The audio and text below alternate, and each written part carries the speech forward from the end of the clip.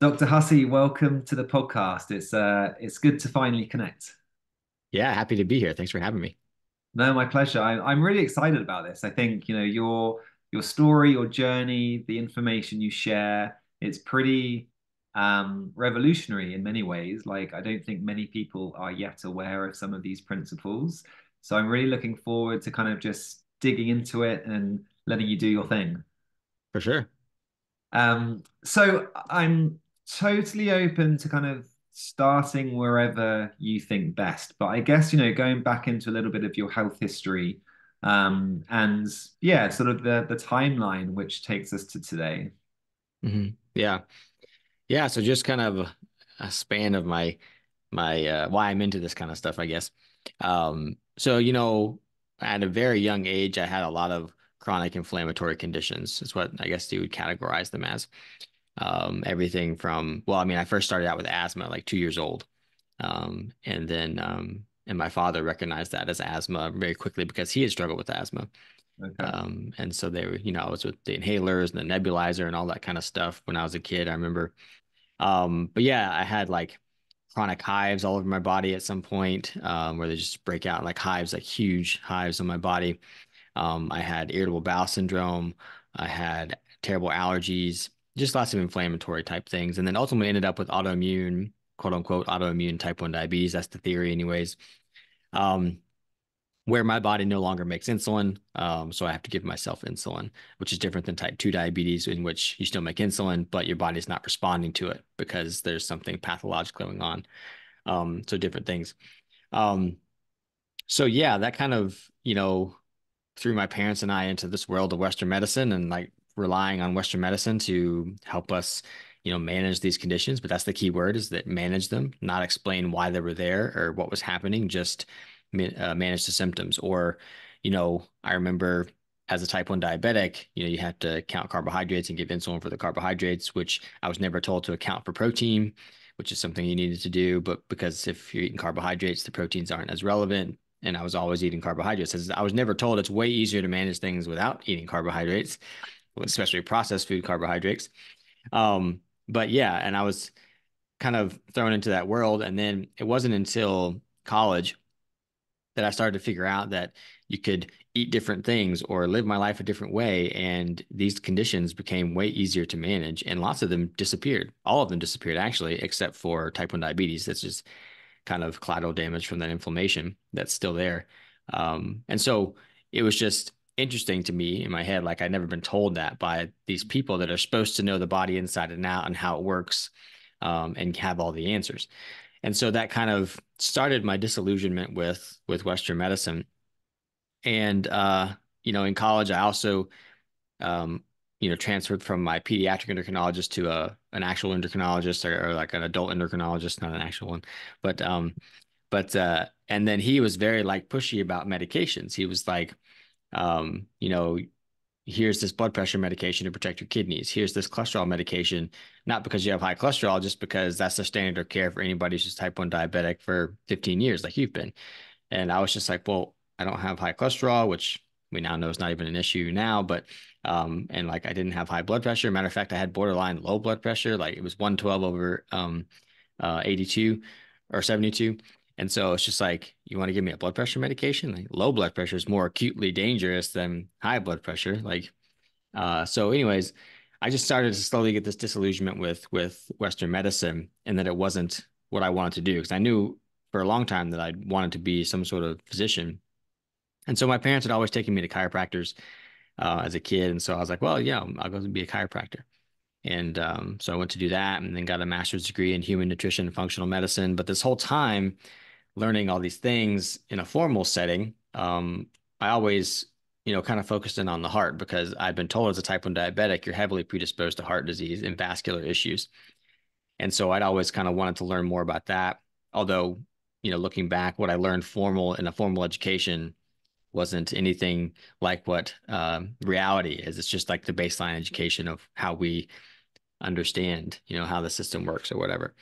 And so I've always just been curious, and had this doubt in Western medicine. And so that kind of spurned me to keep looking and do my own independent research. And eventually I had all this information about the heart that was very contrary to what we're told as far as why it's there, what it does, what causes heart disease. There's a lot of misconceptions out there about those things. And so yeah, I just kind of kept going in that direction and eventually started sharing it on social media and people started to like it and then eventually wrote a book about it. And then despite my best efforts, I actually had a cardiac event and about 3.5 years ago now. And, the reason for that, my best guess, because no one can really tell me why it happened. There was no atherosclerosis in my arteries. A spontaneous clot formed in the left anterior descending artery, and it totally blocked the artery. And, that has plunged me even further into the investigation of what heart disease is and why this happens. And, from what I found, atherosclerosis or gradual narrowing of an artery is a very different thing than spontaneous clotting, or it happens for very different reasons. And so in my case, there was no atherosclerosis, a clot formed. And it was accumulation of, or a culmination of things like I'd been going through like a very stressful time. And then I had very stressful news a day and a half before I had the heart attack. Um, and I was looking back, I was definitely uh, dehydrated, probably pretty chronically at that point because of the diet that I was eating and the way I wasn't replacing fluids. I was not doing things that I know are critically important now for the flow of blood and prevention of clotting, which are like infrared light exposure and grounding. I wasn't doing that as much. Um, and then that stress on top of it. And then also like type 1 diabetics are have trouble with their stress response when it comes to exercise. And there's some literature on this.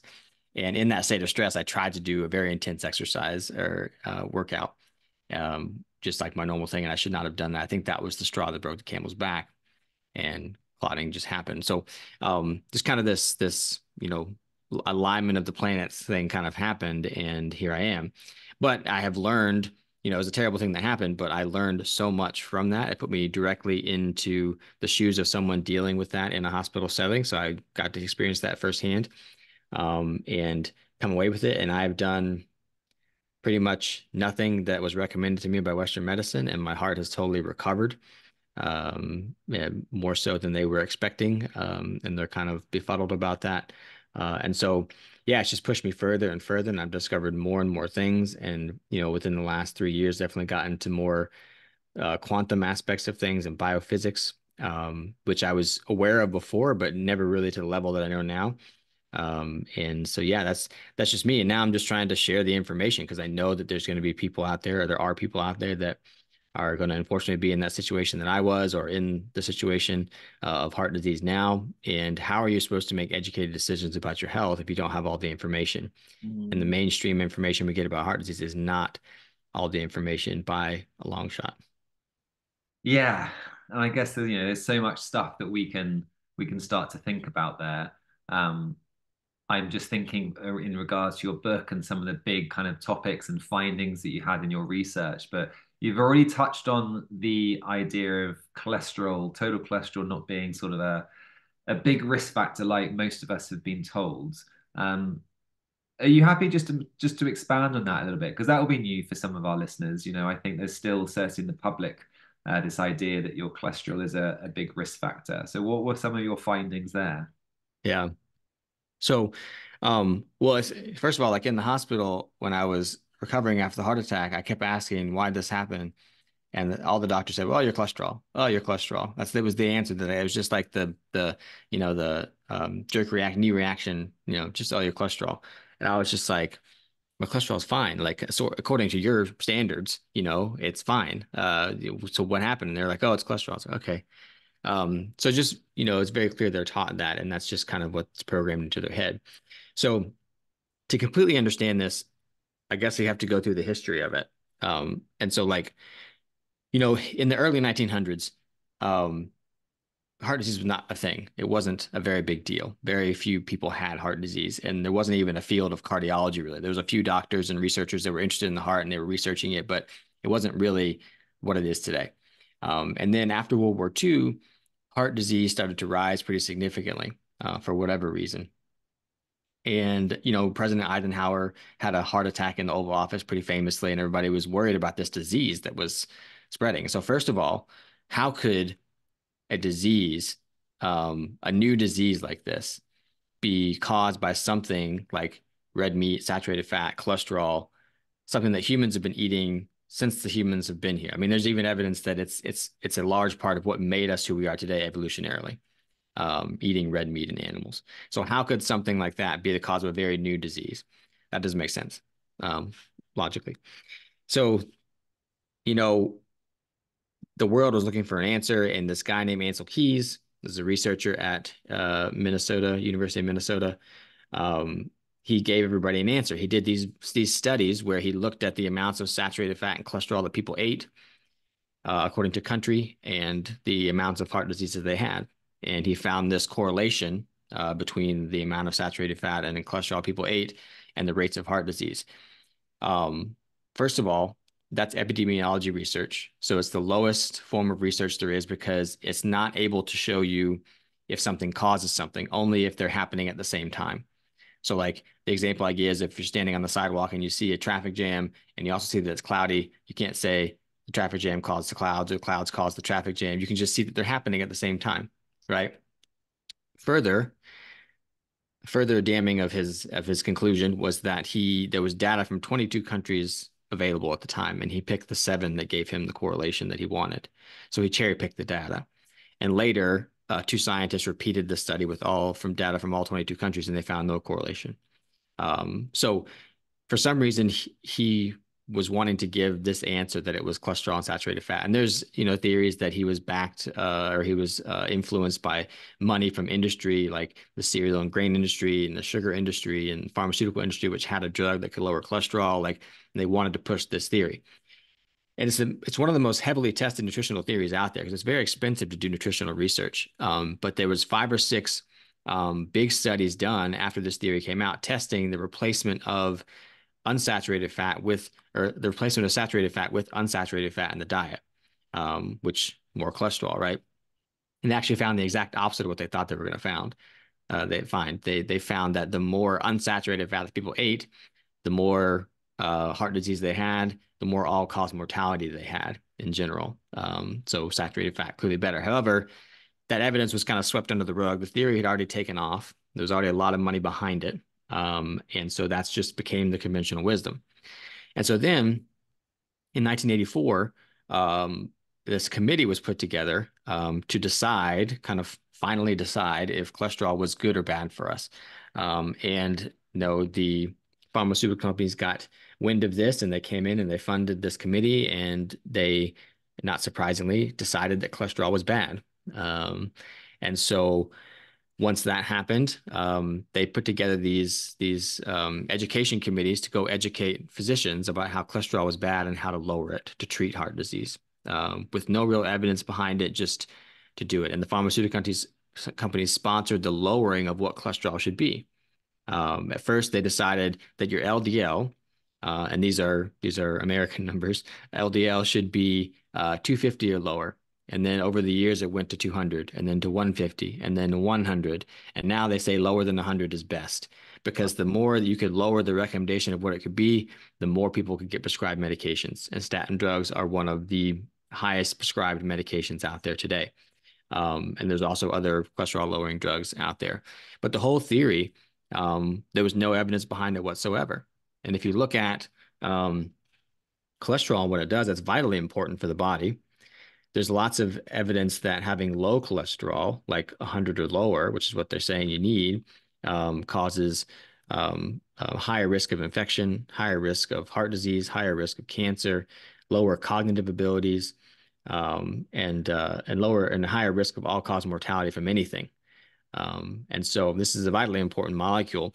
And there's also evidence that, in like these studies where they study people with genetically high cholesterol, and they found that they don't live any shorter of a life than people with quote unquote normal cholesterol. And the reason, if they do live a shorter life, they concluded that it wasn't because of the cholesterol, it's because of the other things they were doing.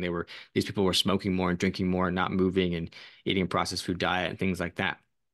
So yeah, there's really no evidence behind this theory. It's just totally ingrained.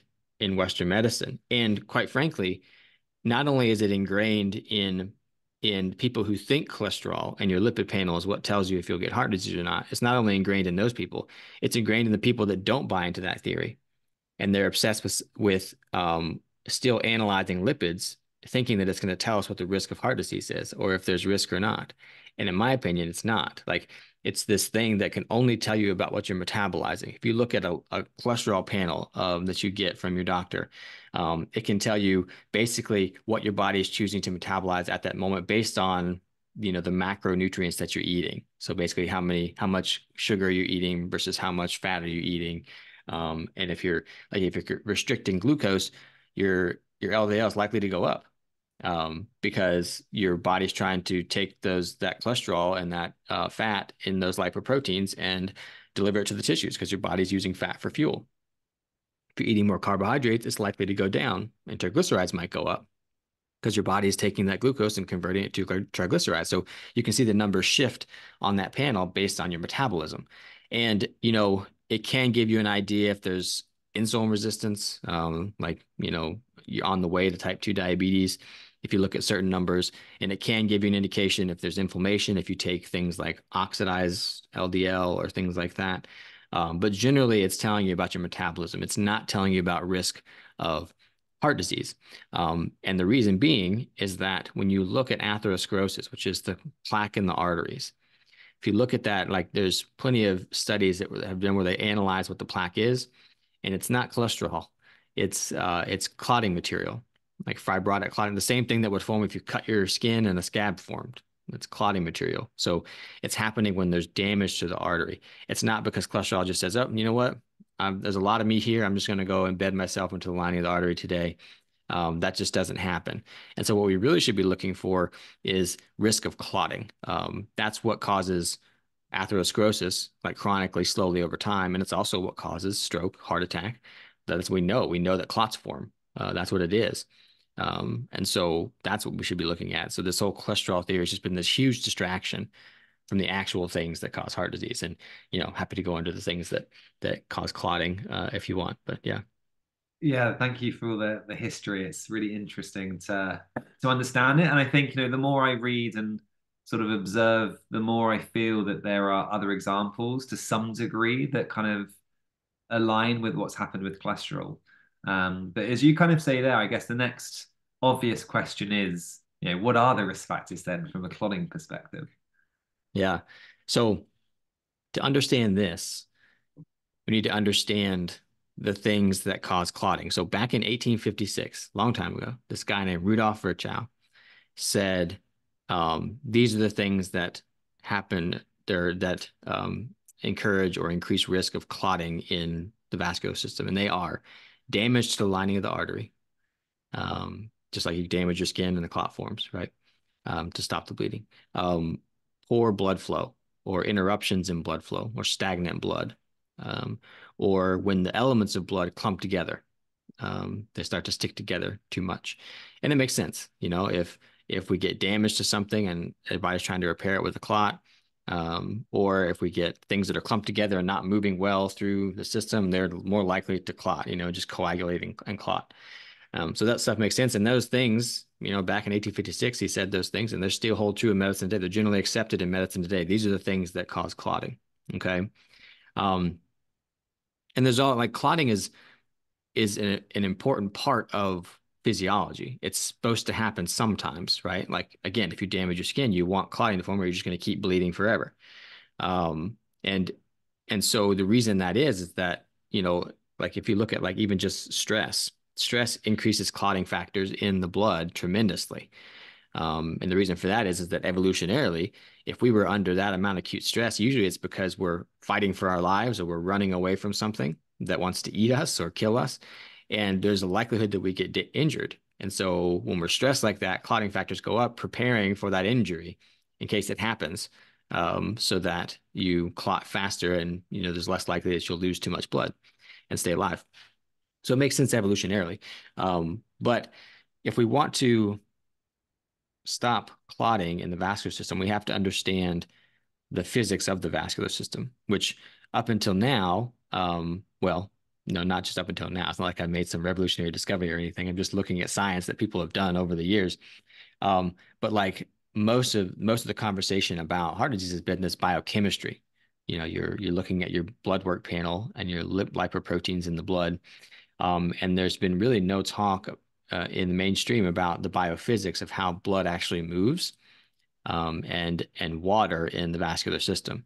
And so, if we learn about water a little bit, we start to see how important it is in the vascular system. And so, water, like the blood, is about half water, and water has unique abilities in that it can hold energy, radiant energy, like in the form of infrared light or electromagnetic fields and things like that. And when it holds energy and it gets next to it's a water loving surface. It gets next to that biological surface. And when it gets next to that, it actually kind of rearranges its molecules and splits them in a certain way that it creates this gel, this layer of structured water, is what they call it, or exclusion zone water, or fourth phase water, is what they call it. And so it's not quite ice and it's not quite water. It's kind of this gel, kind of like the consistency of an egg white, or Jello. Like it kind of gives a little bit and it bounces back, right? And this gel, it does lots of different things for our vascular system. One is that it's called exclusion zone water because it excludes things that aren't it. So it basically forms this barrier between the two things that or between the things that it's structured on and the things in the middle of the artery. And so when things can't get through there, it protects the lining of the artery. So there's Virchow's triad number one, is that we want to stop damage to the lining of the artery. We protect it with structured water. So if we build structured water.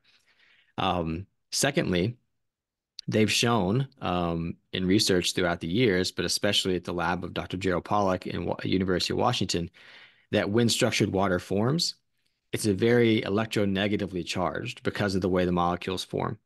And then next to it, like a row or a line of very positively charged hydrogens line up next to it. So we have a negative space next to a positive space, and that is the battery. If you take a look at a battery, you're always figuring out which end to put with it. It's a positive and negative end. So with structured water, it creates energy that's created through the battery actually does the work of moving fluid. And they've actually shown this in Dr. Pollack's lab that you take like a tube made of a water-loving material and you put it in water, a tub of water, and you put infrared light on it, and the fluid starts to move with no outside force working on it to move it. It just starts to move. And so this is how blood moves, right? So there's Virchow's triad number two, which is keep blood moving, no stagnant blood, right? So the heart is actually not the main mover of blood. It's these mechanisms. The heart does a little bit of moving, but no more than enough to get the blood through the chambers of the heart itself. These mechanisms are what actually create blood flow, and lymphatic flow and cerebral spinal fluid flow. All the fluid in the body moves this way. So the third thing is that the elements of blood, so we're talking about red blood cells, lipoproteins, various other proteins, whatever else may happen to be in there, different metabolites, they actually are also biological surfaces, obviously, and so they get structured water forming on them. And so structured water forms on them. Since structured water is negatively charged, then those elements have a negative charge surrounding them called zeta potential. That's what it's been termed by researchers. And the zeta potential is negatively charged, and the blood is positively charged because of the hydrogens and element of blood that's negatively charged. They don't like each other, and so because like charges repel, and so they don't stick together. They stay away from each other. And so that keeps elements of blood evenly spaced and not clumping together. And that's all, is in our system. And so we want to do things. So that's Virchow's triad number three, keep the blood evenly spaced, not coagulating, right? So structured water in our bodies takes care of all these things that predispose us to clotting. And so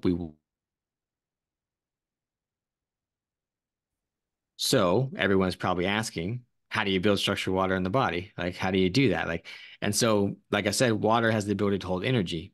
And when water holds energy, it structures itself. So the most in Dr. Pollack's lab, they found that the type of energy that structures water the best is the 3,000 nanometer wavelength of infrared light, which comes from the sun. It's the farthest of infrared light that comes from the sun, and about 42% of the sun's rays are infrared.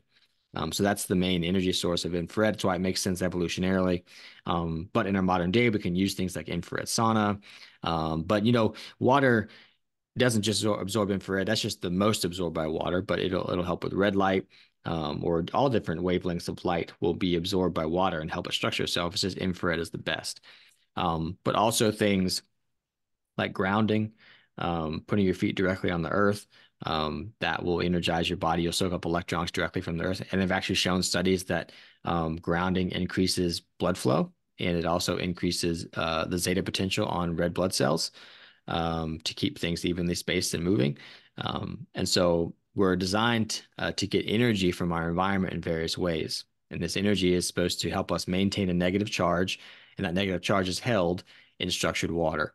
Because structured water doesn't just happen in the arteries, it happens in all the cells. It's why my tissue feels like a gel. If I shake it around, it moves a little bit, but it bounces back. Um, and so yeah, that's how you prevent clotting. So everybody wants to say, well, how do I test for risk of that? Risk of clotting, and there's various things you could take, but those things change very rapidly. Like you could take it at one instance in time, that's great, but a blood test is just one instance in time. It's not gonna tell you about how you are, chronically over the day or over the week or whatever.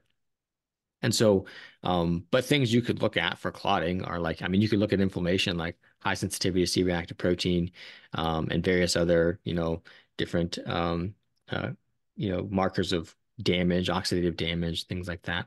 But you could look at risk of clotting too. I mean, you could look at like thrombin time and prothrombin time, and erythrocyte sedimentation rate. It's just a measure of like how readily your red blood cells clump together. So obviously, if they don't do so readily, there's more structured water on them. Right. Um, yeah, I mean, then there's lots of different things you could look. You look at nitric oxide as far as blood flow. You could look at, I don't know, just various things that give you risk of clotting. But again, those things change very rapidly. Just because you take it at one instance at a time doesn't mean that it's not going to change dramatically if you go through a stress or something like that. So, this testing is somewhat of a hyper reality. So I tell people, like, if I want to measure my risk of clotting, I'm measuring, okay, how often am I getting infrared light exposure? How often am I putting my feet directly on the earth? How stressed am I? How many acute stresses versus chronic stresses do I have? And what types of stresses are they? Like those types of things, like measuring those types of things, or just kind of being cognizant of how often you do those things is a much better indicator of how at risk you're going to be than any certain level on a test. Okay. That's so interesting that those sorts of things would be the true risk factors, as it were. I think as you say, it makes sense evolutionary, but it's a paradigm shift ultimately when you compare it to the conventional wisdom at the moment. Um, so just you said one thing that I just wanted to clarify, which was around the lymphatic system. And Mm. I think you said that these mechanisms around sort of structured water and light also help move lymph. Was that right? Yeah, definitely. So, I mean, the lymphatic system doesn't have any sort of contracting organ Right. associated with it. It moves, and we're made to believe that it moves because of contraction of muscle and gravity and things like that. But that doesn't hold water. No pun intended. Um, but uh, but yeah, it moves by these other mechanisms. And there are things that can interfere with lymphatic fluid, or motion, like just bound up tissue, scar tissue, things like that, or imbalances in muscles that cut off lymphatic channels and things like that. But ultimately, it moves when the pathways are clear through these mechanisms of structured water, which that's incredibly important because the lymphatic system is our drainage system. Like we need to be, every single night, if we're getting enough melatonin production from the right light signaling, we need to be detoxing and getting waste removal from the lymphatic system to to the liver to get detoxified and get out of us. Because if we get like a traffic jam of toxic buildup, and that's going to leave us more prone to definitely seasonal illness, and but also lots of different issues as far as inflammation and oxidative stress from this backup of toxins. Yeah. And I guess with all of that information, is there any data or is it just safe to assume that, with cardiovascular disease and things like this, there's significant seasonal variation as well then? Oh yeah, there's definitely data that heart disease is worse in the winter. And so, what do we do in the winter? We get away from the earth. We go inside. We're under artificial light more. The sun goes down sooner, so we have less natural light and more artificial light. And so, a lot of that has to do of from our removal from those things. We're definitely less likely to go put our feet on the earth if it's freezing outside. Um, but also there's other issues with seasonal, us not paying attention to the seasons. One is just eating foods out of season can be very confusing to our bodies. And without the amount of light that we get in the summer or in the warmer months, then we don't detoxify as well. We don't get rid of toxins as well. We don't get rid of what's called deuterium as well. And so, foods higher in deuterium are the more carbohydrate heavy foods, whether it's fruit or processed grains and sugars and things. And sunlight helps us get rid of that. So naturally, when carbohydrates are more available in the summer, we also have those when we have sunlight that helps us get rid of them. If we eat those foods out of season in the winter and we're not getting the sunlight, then that causes a lot of metabolic issues.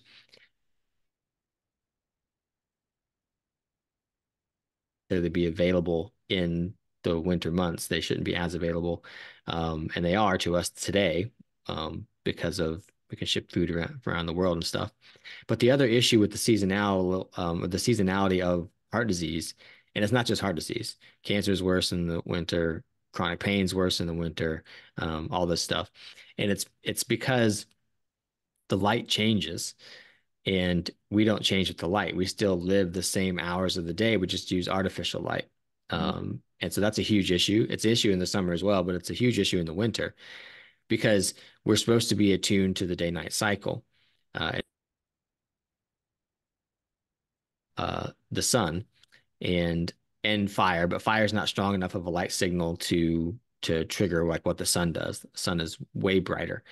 And so, when the sun rises, that's when blue light spikes from the sun, and that tells your body it's daytime. And then blue light is slowly rises throughout the day, and it's highest at solar noon, and then it gets lower and lower, and it goes away after sunset, obviously. And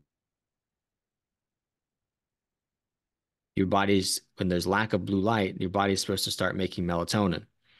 And when you make melatonin, that tells your body to go to sleep or prepares your body to go to sleep. And it's also what triggers while you sleep for the detoxification and drainage of the lymph and lymphatic system and mitophagy and autophagy, killing off old cells and mitochondria to make new healthy ones.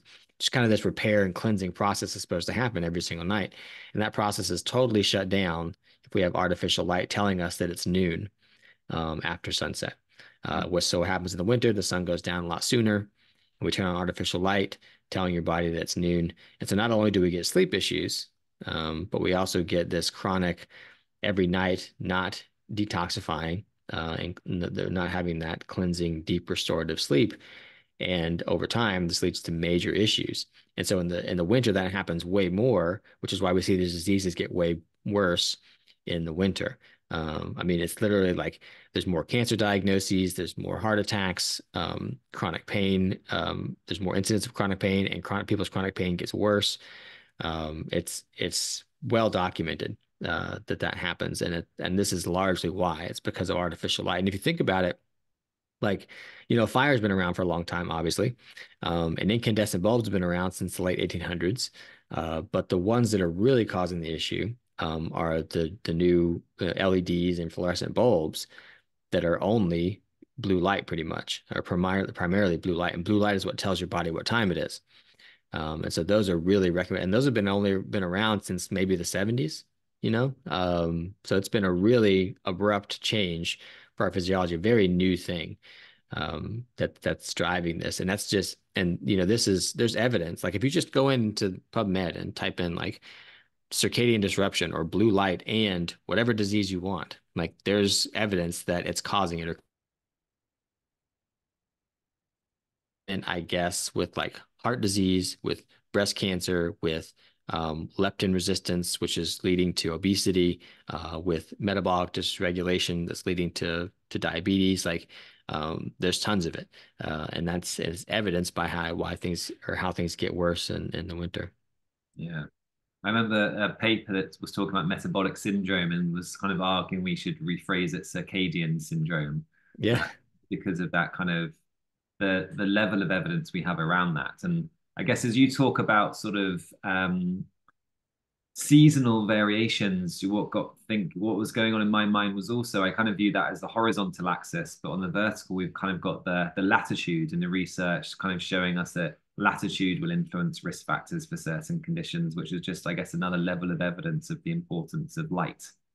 Yeah, well, there's a reason that, you know, that, when we look at like evolutionarily and archaeologically, we look at where humans evolved and where we stayed was right around the equator. And then, we got really big brains and, we figured out ways that we could live in colder climates. But the sunlight you get on the equator was what was driving life, and that's why life is more diverse and abundant, I guess, around the equator. So we have these jungles with these vast amount of species and things because the light is driving everything.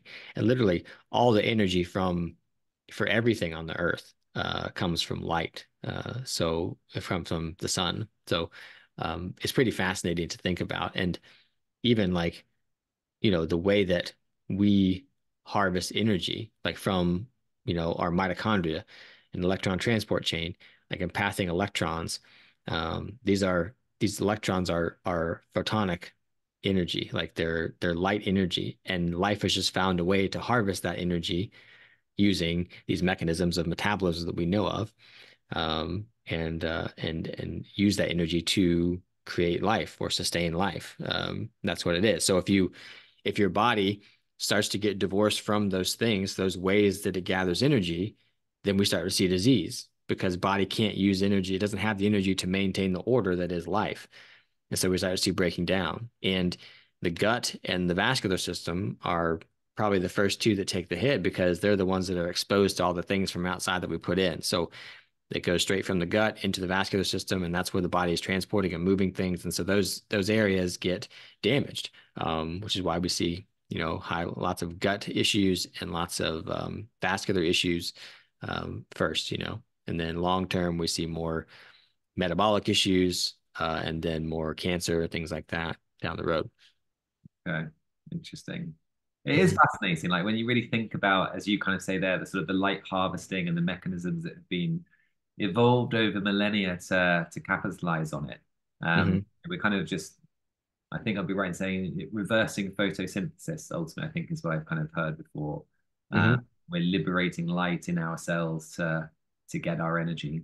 Um, and I guess, I'm thinking of a few people that are very much in that world who I often see comment on sort of the more we can reconnect with sort of a healthy light environment, it starts to reduce for want of a better way of putting it, reduce the importance from a dietary perspective. It almost gives us that buffer. Would you kind of agree with that concept? Yeah, definitely. So, there's a lot of emphasis put, like in the health space, there's a lot of emphasis put on like your macronutrients, like how many, fats, glucose, protein you need. And, you know, you get a lot of your energy. I think that it's unclear about how much, but it's a lot of energy from, or you're supposed to get a lot of energy from other sources. You can harvest, like your body has mechanisms to harvest energy directly from light, and directly from the earth, soaking it up from the earth. Your mitochondria, if they're functioning properly, they are using those electrons to create the things that your body needs. That's, heat, and water. It's creating water because the water is what holds this charge. It's creating ATP, which is helping cellular function, that kind of stuff. And so there's lots of different ways that we harvest this energy, which makes diet, as far from a calorie perspective, less important. Mm. Okay, so what diet, like when I when people come to me and they're just like, how many fat should I eat? How many carbs should I eat? All this kind of stuff. I say, don't worry about that. Um, when you eat food, you want to make sure that it gives you proper nutrients. That's the point of food. And so nutrients are proteins, vitamins, and minerals. That's what you need to focus on.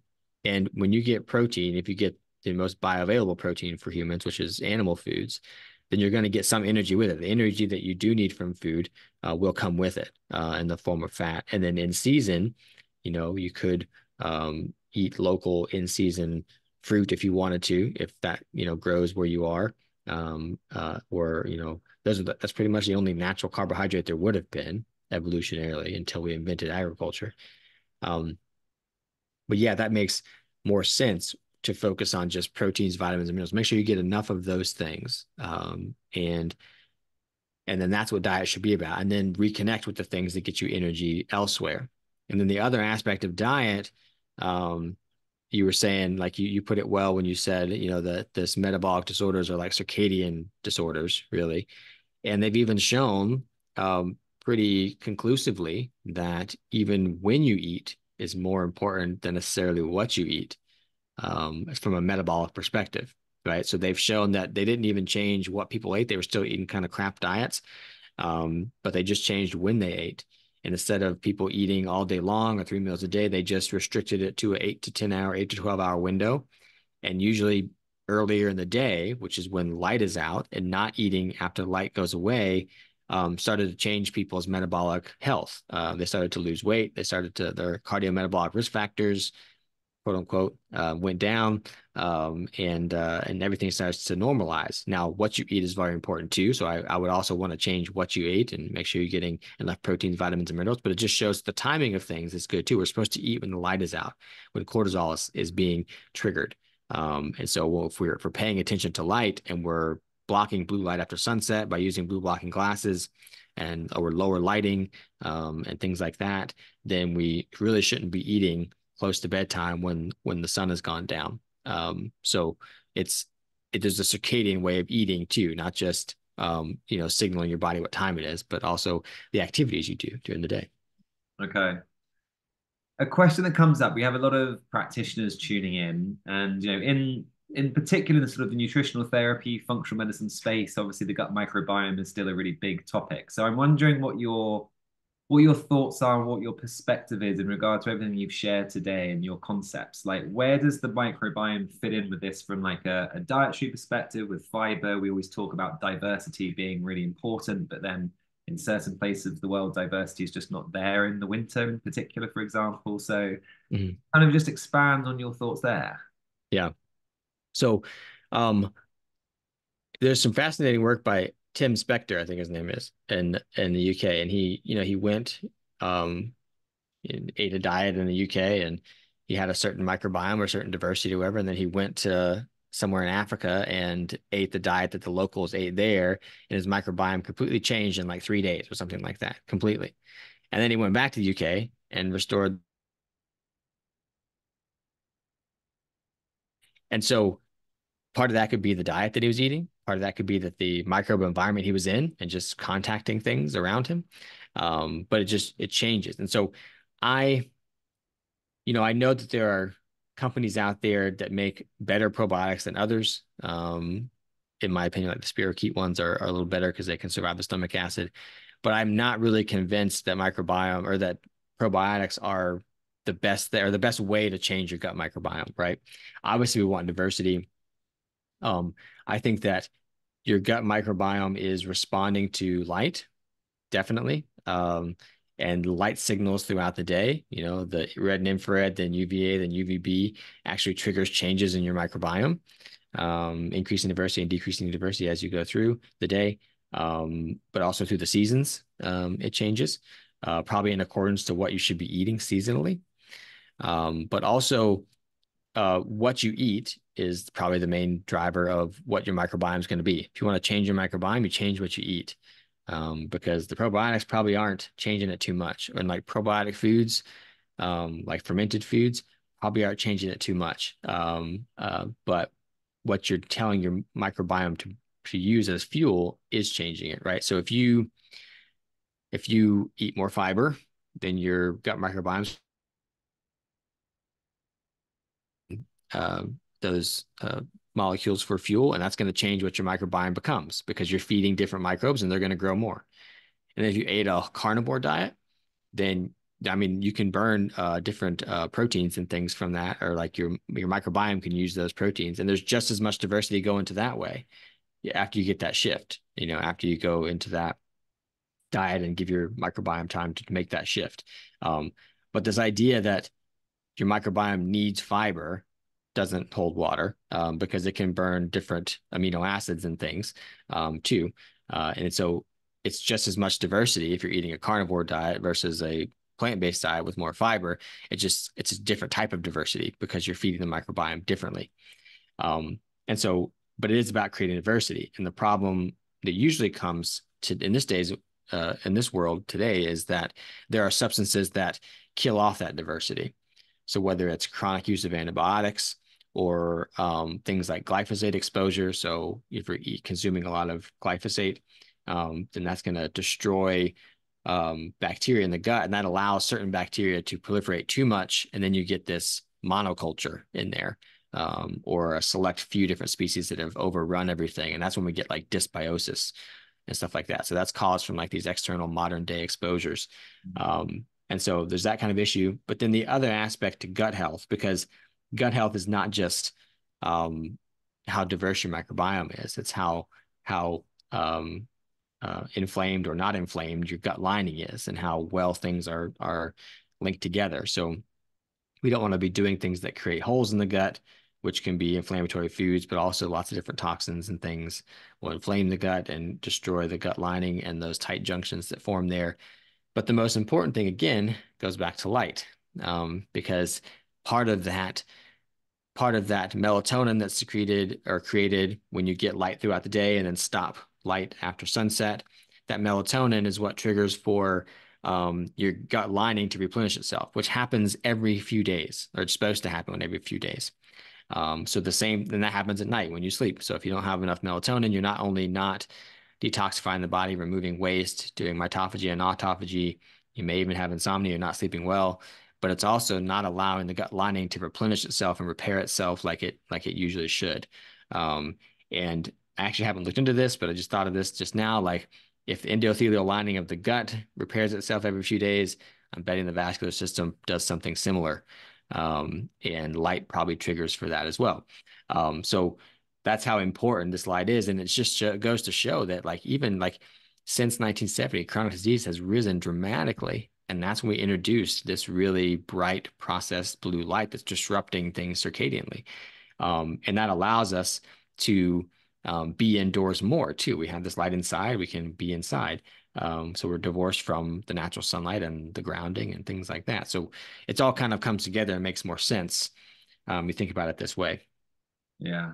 I think, also, I think they say it's the 50s when our shoes started to really change from sort of being a conductible material to a non-conductible material. So your whole kind of concept around grounding and earthing, there was quite a few things that happened in quite a short time period, really, Mm, that probably has kind of led to an accumulatory effect. And now we have these epidemics of disease. But it's so interesting what you said there around, with Tim Spector going away, and sure, dietary changes were going to be part of it. But I think something that doesn't get enough sort of consideration is what you've mentioned, which is, our gut microbiome partly is a representation of the microbiome that we are within. So, how much nature we immerse by, how much human contact, animal contact, dung contact are we mhm, having?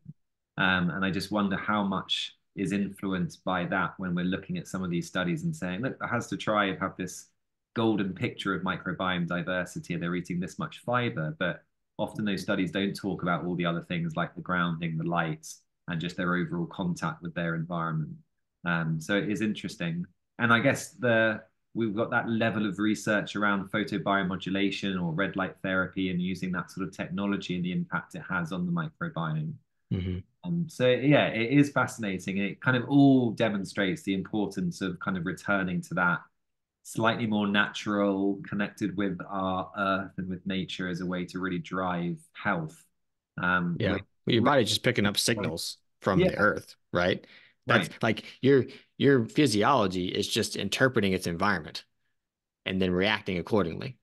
So if it gets confused because you eat a food from across the world that's got a different light stored in it, that has a different potentially microbiome with it than the environment that you're in, then your body's very confused with that. If you're in a season where you're getting a certain light environment when you're outside and you come in and you totally disrupt that season with artificial light, your body gets very confused. It doesn't know what to do. And it's not that like, because it makes sense, I should say, like evolutionarily, like humans until very recently were outside, or very tied to the earth. Even if they did have indoor dwellings, where they slept and stuff for protection, like they were outside most of the time, very tied to the elements of the earth. And so as much as we can in our modern day environments, we need to recreate that. I'm not saying that everybody has to go live in the woods or go camping 100% of the time, but as much as we can, we need to reconnect with those things that give your body the right signals. That's the most important thing, is give your body the right signals. Yeah. It's kind of a bit embarrassing when you put it like that, though. It's just Yeah. there's a degree of simplicity that we're kind of, I think, missing sometimes. Mm. We try and overthink things a little bit. I think that humans have these large brains and sometimes they get in our way. Yes, definitely. I guess, one question for you then, just to kind of finish off, because it's a question that I've had at the back of my mind for a while, just, following you and people like you that share a lot of this content, with this idea of, food being, I think I've heard a friend kind of talk about it as like a light blueprint kind of thing, or a barcode. And it's informing us of where we are in the world and what time of year it should be. How much of that is a factor, eating out of season food compared to maybe some of the other things we've talked about today? Is it something that we should be prioritizing? Is it kind of one of the first things you would consider doing, or where's it fit? Um, it depends on where the person is in their journey, right? So if they're just trying to get started, I'm trying to make, the easiest changes first, like which for me is like stop eating close to bedtime and wear blue blocking glasses after the sun sets. Like those are some pretty low hanging fruit there, Right. that you could do and have dramatic changes, But if someone's well into their journey and they're still having some symptoms, like especially like certain gut symptoms or metabolic symptoms or signs of like low charge or low mitochondrial function, it's like, okay, well, let's look at maybe you're just slightly genetically susceptible to those things. And maybe, yes, eating in season is going to make the biggest difference for you, you know? And I think, ideally, if everybody could, they should. But, for some people, it's more realistic than others. But yeah, so just to give people an idea, I'll try and put it briefly. Um, like your mitochondria have this thing called an electron transport chain. And what that does is it transports electrons that you get from your environment, like from the sun and from grounding, and you can harvest electrons from food. And it passes the electrons down this little chain, like it calls them tunneling. They just kind of hop along, right? And that hopping along is what literally creates energy for us. It creates structured water, creates reaction of oxygen species, it creates molecules of hydrogen, and ultimately at the end, ATP. And so those little proteins that the electrons jump along, they are spaced in a certain way so that the electrons can make it, right? And in the winter, when we adapt to colder temperatures, if you live in an area that gets colder in the winter, then those mitochondria, those proteins become a little bit more spaced out. And they do that because, like evolutionarily, they do that because now the electrons, lots of them still make it, but some of them don't because it's too far spaced, right? And when they don't make it, they get lost. And when they get lost, they actually release energy in the form of heat. So it makes us warmer in the winter, right? Now, the reason that's important is because if we are like in the winter, the only foods that would have been around were animal foods. So fat would have been the only thing we're burning, which is a very efficient fuel source. We can take one molecule of fat and make way more energy from it than a molecule of glucose. So that means we're using less electrons passed down the electron transport chain to make the same amount of energy as we would if we had to pass a lot of electrons down using glucose, right? And so if we're eating these foods that are not available in winter, like out of season foods, processed carbohydrates, fruit, things like that, depending on where you live, then we're passing more electrons down, right? That chain that's not designed to pass that or to keep that many more electrons. And so we start losing electrons and we create a lot of heat, but we also lose a lot of energy. That energy doesn't get, it gets lost by the mitochondria, but doesn't get lost by the body. The body stores it. So that's creating metabolic dysfunction, Uh, right? Which is why we see metabolic diseases get worse in the winter. Not because it's cold, but because we're adapting to cold and also trying to eat summer foods. right. Does that make sense? Yeah, Yeah. So there's incredibly interesting how tied we are to light and temperature. And so that's the other thing too, is that the electrons and photons and protons that are in a plant where it grows are imprinted with the energy or the light energy that that plant grew in. So if that plant was grown in Mexico and you're in Maine or the UK, like that's a totally different light environment. And so then your body's using that energy, and that energy gets broken down in your gut by your microbiome. And the gut bacteria don't have DHA, so they don't use light very well, which is why they can live in the gut. But they that light gets released, and the gut bacteria don't use it, but the lining of the gut uses it, and that's a different light environment than your gut is getting circadianly from your external environment, and that creates confusion. It's the same thing in the mitochondria. If you're using those electrons in a different light information, it's called infradian rhythm, is a different light information is being communicated down the electron transport chain from that energy that was stored in the plant in Mexico, and you're in the UK, then that creates this confusing signal to the mitochondria, which can damage them, and result in more released energy, which is not, again, it's lost by the mitochondria, but not lost by the body, and then it's stored. Um, and so that creates metabolic dysfunction. Like, it's pretty fascinating. yeah, that is amazing. And I just things that come to mind around that is we're doing a good thing for the planet as well, just by moving to local seasonal produce. Yeah. I'm kind of really interested in the whole mycotoxin component from a dietary perspective as well, because of, as you mentioned earlier, kind of our global economy. A lot of our food's moldy. Mm-hmm. So kind of bypassing that concern as well. So there's kind of all sorts of reasons why it would be a good thing for all of us to start focusing more around.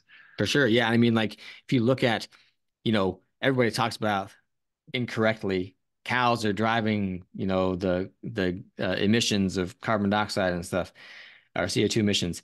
And if you look at it, there's data from the FAO and things that cows are like 2% of the CO2 emissions. And transportation is like 33%. Wow. So it's like, if we wanted to a most bang for our buck thing, it wouldn't be the cows, which makes no sense evolutionarily, anyways. But it would be stop supporting industry that transports things like food across the world so that you can have your avocado in January in the